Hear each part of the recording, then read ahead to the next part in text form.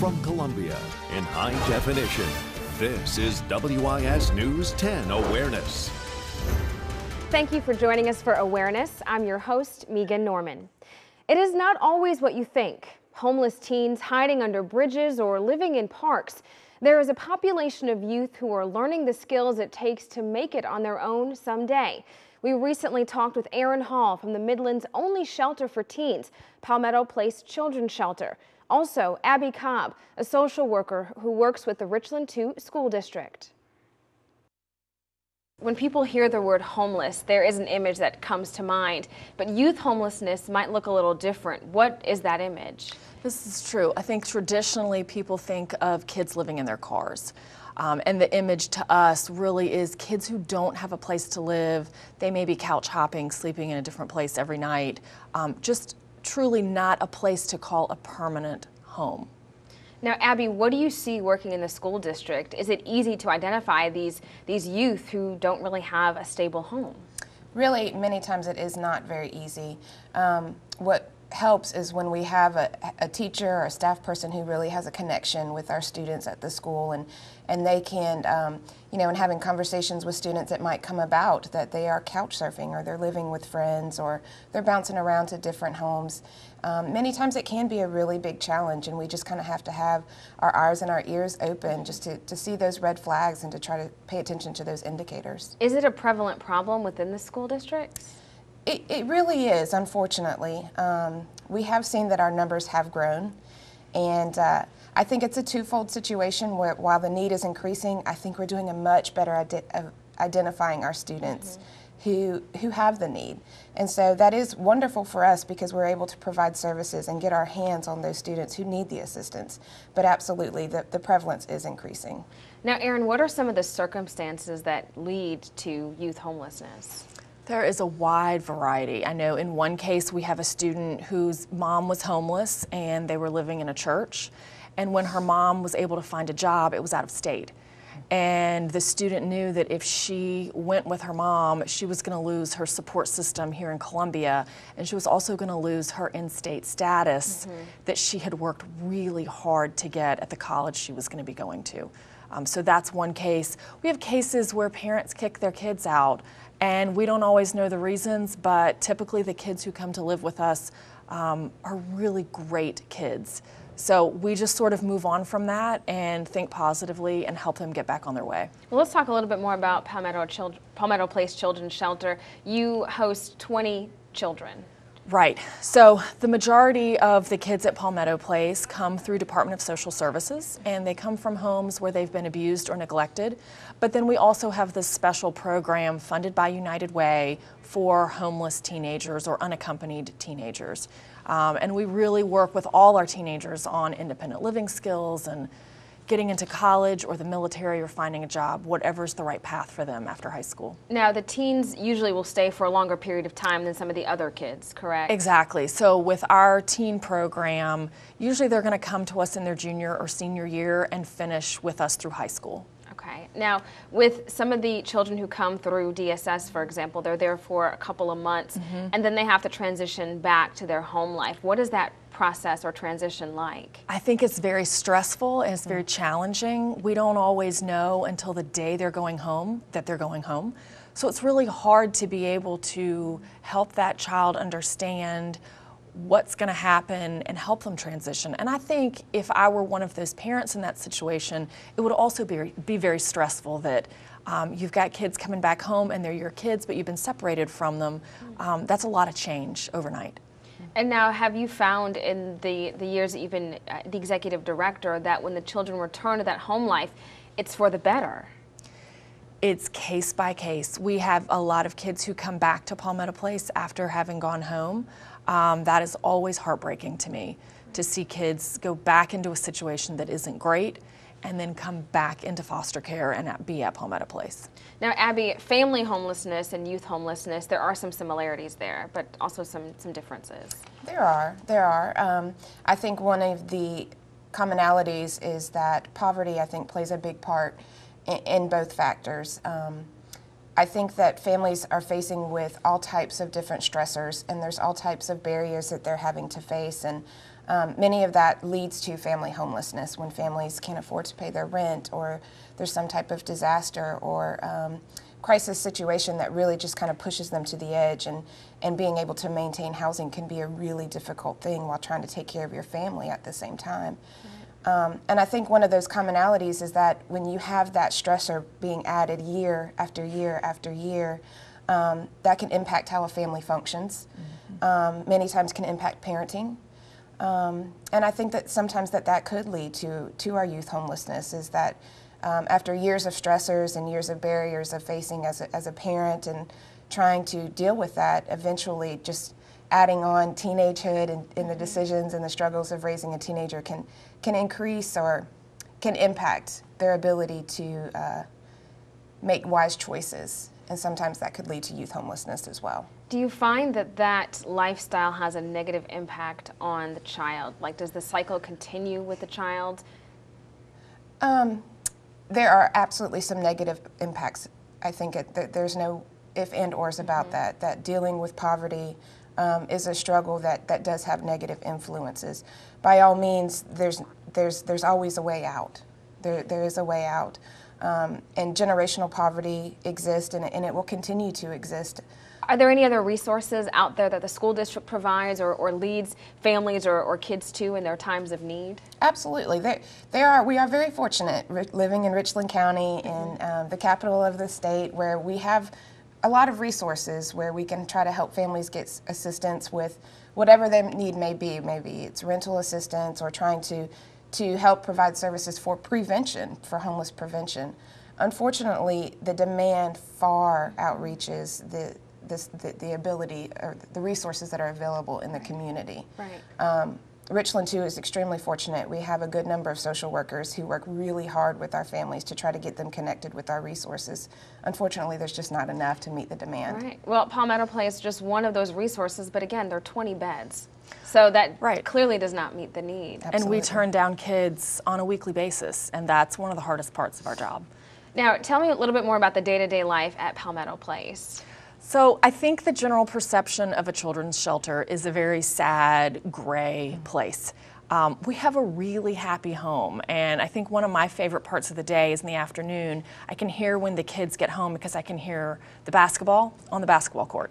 And we are fortunate to have great volunteers and great staff who do art projects with the kids and play basketball with them in the afternoon. And there are healthy snacks, and we have a great cook. And on the weekends, these kids are busier than a lot of other teenagers and kids of other ages, just because we are able to do a lot of different activities.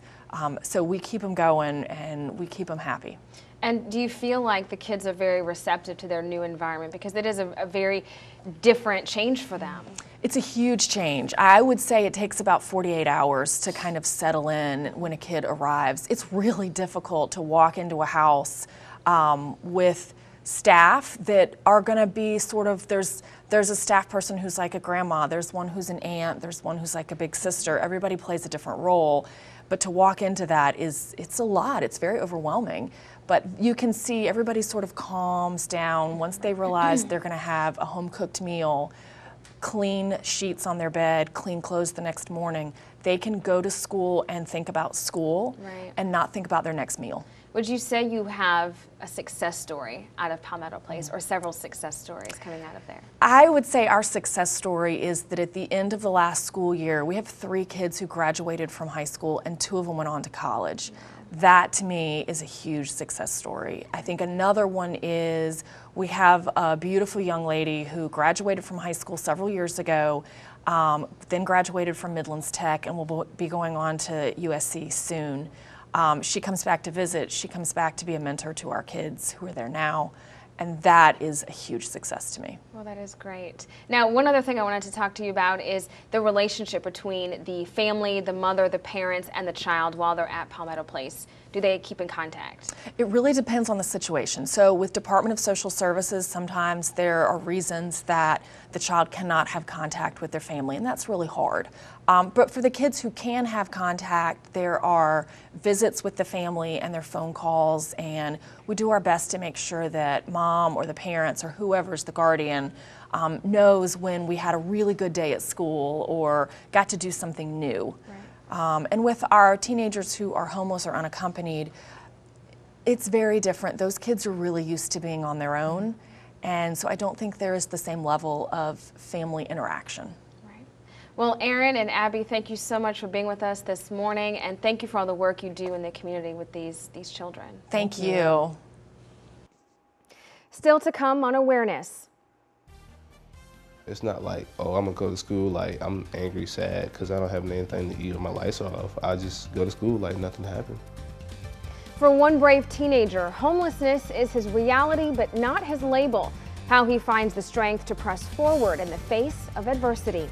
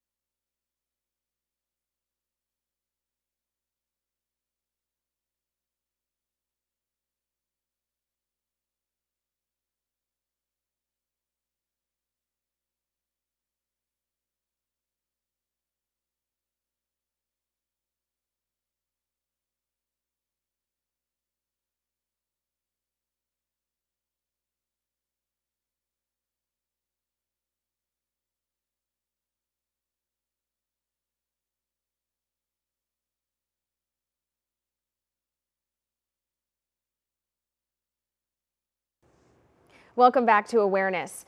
It was a tough decision for one teenager and his mother. When faced with financial troubles, they had to go their separate ways. But this young man does not let homelessness get him down. He's pressing forward until he can learn to make it on his own. Hard work, struggle, power. 17-year-old Kendall Benjamin spends many afternoons in the weight room at C.A. Johnson High School. The graduating senior plays football, track, and wants to study athletic training in college. He comes to school every day, and many around him don't know what it's like when he goes home at night. If you ask me, I'll tell you, but it's not like, oh, I'm gonna go to school like I'm angry, sad, because I don't have anything to eat or my lights are off. I just go to school like nothing happened, just like a normal person. I just don't like feeling sorry for myself. Kendall lives at Palmetto Place Children's Shelter. It's not home, but it's something to help me get on my feet. He has 19 roommates. We take kids from newborn to age 18, and they come from homes where there's been abuse or neglect. And then we also have teenagers who have no other place to live. Not every child at the shelter comes from an abusive home. Kendall's mother lost her job, and with it, the ability to provide for her children. It is incredibly difficult for a child to leave home. Kendall says he finally had a heart-to-heart with his mother. We gotta stop hiding it and just do something about it. We can't just stay here and be like, we making like everything's all right when it's not all right. So I need to go take care of me so you can take care of you. And hopefully when I take care of myself, I can, help you out later in life. Kendall does not want your pity. He keeps pushing himself every single day. Sometimes you have to make a way when there's no way. For youth who find themselves in desperate situations, there are resources out there to help. Sharon Walker sees these situations every day. She works with court-appointed special advocates for Richland County. Thank you so much, Sharon, for being with us this morning. Thank you for having me. Now, what circumstances get you involved? Whenever there are allegations of abuse and neglect of a child, that could be educational neglect, it could be physical abuse, it could be sexual abuse, or it could be physical neglect. A parent is possibly using drugs, not supervising the child appropriately. And now sometimes rights are terminated. That's correct, yes. Unfortunately, but sometimes families are reunited. But what happens in that time period when the family is separated?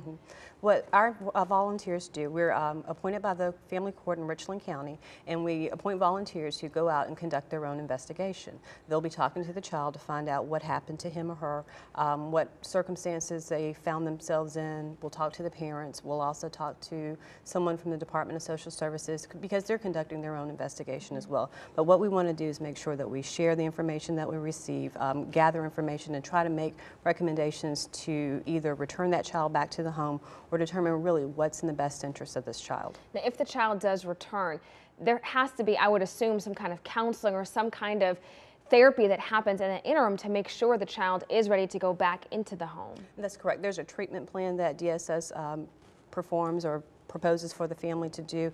It addresses whatever issue brought the child in. If it's physical abuse, maybe there's some anger problems at the home that the parent tends to take out their frustration on the child. So we may ask the parent to do anger management in order to learn how to appropriately address their anger in another manner. It could be counseling if a parent has a mental health condition. If a child has a mental health condition, then we want both of them to have counseling. What we also do is visitation.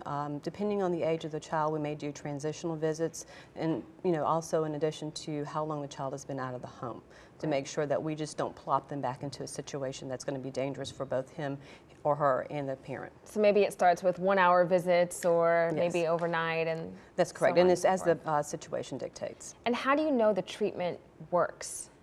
You don't know. What you can do is you ask that parent to go through and do everything that you think they need in order to address, but you never know if it has actually worked. And it's one of those situations where you just have to put faith in the parent. And then we also follow up. We don't just return that child back to the home. We're still going out there. We're monitoring the situation. We actually expect a flare-up if a child is returned to the home. We think that's normal, and we tell parents, look, if that child acts up, if that child says, well, you're not my parent, or that's not where my placement said that I had to do, that's okay. We expect that. We want to hear that, so don't be afraid to tell us that. All right. Sharon Walker, thank you so much. Thank you.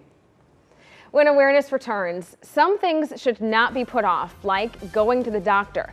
Coming up, we'll hear from health advocates about the importance of preventative care.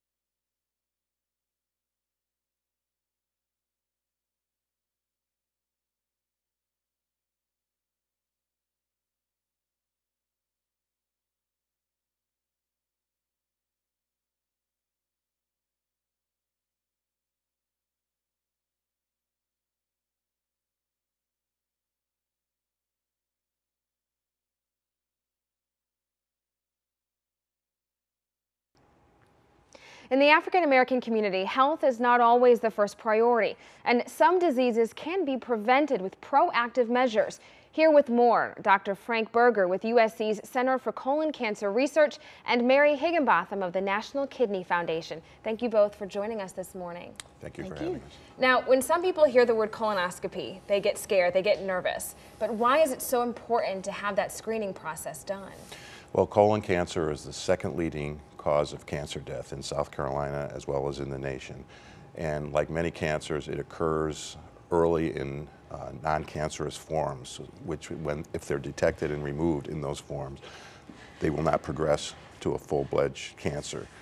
So we're promoting screening, encouraging people to get screened at the appropriate age in order to prevent colon cancer from ever occurring. And what age is that? We recommend if there are no risk factors, like a parent who's had colon cancer, we recommend screening should start at age 50. For African Americans, we recommend at 45 because they do have higher rates and they do present with colon cancer or diagnosed with colon cancer at slightly earlier ages. And what is this process like in terms of screening? Is it very painful? Give us an idea. It's not painful at all. People who go through it will tell you it's no big deal. It was much easier than I thought. The biggest constraint people have is the preparation, because the colon has to be cleared the day before and the night before so that the colonoscope can get in and do its job, and that turns off a lot of people. Right. So that's really the most uncomfortable part of it, and it's really not that uncomfortable. But the key is getting that done because it can be prevented. Absolutely. Colon cancer is at least 60% preventable, and probably 90 to 95% if everybody who was at risk would go through the process. All right, thank you, Dr. Berger. Now, Mary, when it comes to kidney disease, African Americans tend to have kidney disease. Many of them do. So what are some of the risk factors? Diabetes and high blood pressure are the main leading risk factors. Of course, if you have a family history of either of those or of kidney disease in your family, you should consider yourself at risk, an increased risk for kidney disease. And as you mentioned, African Americans are nearly 4 times more likely to develop kidney disease than Caucasians. And what happens, or I guess I should start by saying, is there any way you can prevent it, or what can you do to maybe change your lifestyle? Sure, there are some things you can do.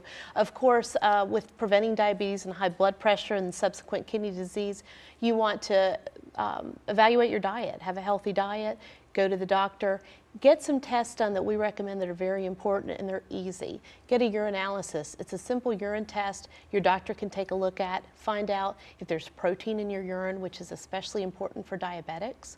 Also, get a blood pressure check regularly, as your doctor recommends, and also to get a blood test that's very simple that can tell you if you have any signs of kidney damage. Right, and because if you do, some of the options, you have to go on dialysis, and then transplantation comes into the mix. So yes, those they change your life if you have to go through those options. They do. That is a big change.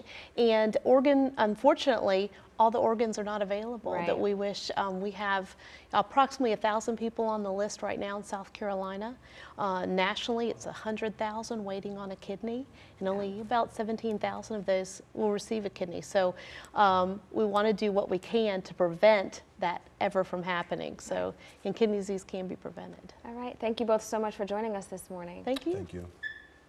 Well, she made history in Columbia City Council 2 times over. A look at the path Tamika Isaac Devine has blazed over the past decade. She is this week's Modern Day History Maker.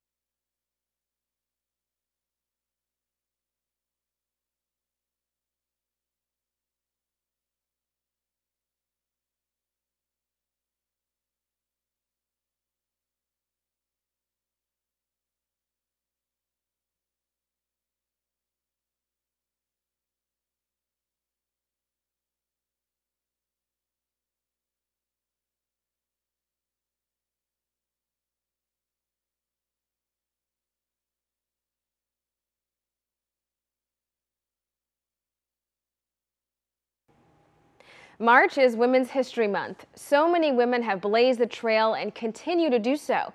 In 2002, Tamika Isaac Devine became the first African-American woman and youngest person to serve on Columbia City Council. Here is a look at her journey. Attorney, Columbia City Council member, wife, mother, daughter, friend, Tamika Isaac Devine. As an elected official, people see the public persona, and they don't always realize that you are a person. She made the decision to enter politics and won in 2002. I didn't run to make history or anything.